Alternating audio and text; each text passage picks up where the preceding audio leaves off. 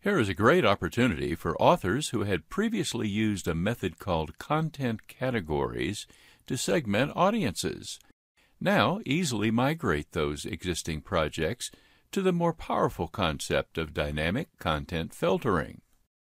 The end user chooses what they want to see rather than having to wade through everything just to get to the good stuff. For the author, instead of producing multiple sets of output, there is now a much more efficient way of delivery, which avoids duplication of content on the web server. For example, under the previous method, I may have set up two content categories, one for sales department and one for the software development staff. I would already have conditional build tags assigned for each group. I may also want to have a separate table of contents and index for each category.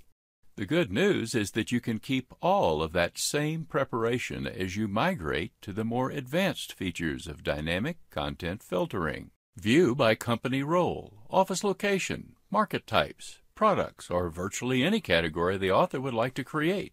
Selecting the country location allows us to see only content that pertains to US, UK, or Canada. Assign a complex build expression with more user-friendly names. Call context-sensitive help with a URL that shows filtered content. More reasons to start using the powerful new features of the 2015 release of Adobe RoboHelp.